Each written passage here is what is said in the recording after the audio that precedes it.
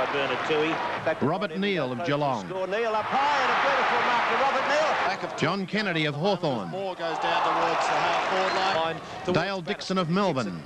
Right up to the wing and a beautiful mark. Was it left half? Phil Cracker of North Melbourne. North into attack. Oh, and the top Cracker! Racing into Kerry Good, North Melbourne. Put back into play. Keith Gregg, North Melbourne. Oh, that's a beautiful mark to Keith Gregg. A clear and boot. David Glascott of Carlton. Towards that half-back line on Trevor Barker, St Kilda. Barker. Great mark, Trevor Barker. Bernie Quinlan, Fitzroy. Lee Carlson, Fitzroy.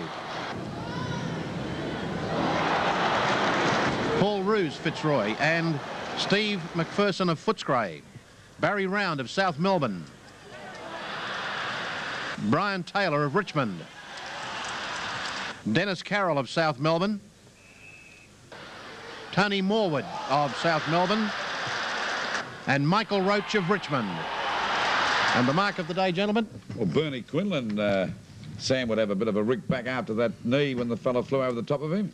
He would, Lou. There was some very good marks there, like Neil's from Geelong. Yes. The second mark he took. That's a natural. There's a lot of North Melbourne marks, and Barker's was a classic mark, but Morwood's was a beauty. What about you, Peter? Like Phil Cracker's one where he leant over the top and for a little guy, yeah. A very difficult mark, and a couple of those marks were a fine line between the shove out with the knee and whether it was actually paid a mark or not, too. Well, okay, a winner from GMH today for $100 is Tony Moore, a great mark, and of course he receives the $100 I said before. Tony Moore, our mark of the day. Here he is, got himself in a very nice. The final margin.